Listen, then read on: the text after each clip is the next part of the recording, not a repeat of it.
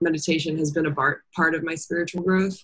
It's given me a ritual, something to really look forward to in the morning, something to help me exercise my willpower. That's a muscle that I used to not exercise at all.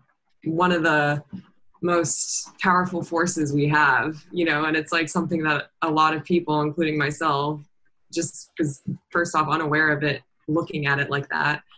And I wasn't exercising it. So meditation helps me to exercise that for sure. Like being aware that there's a side of you, like an energetic side that wants to keep me stagnant, that wants to keep me staying here.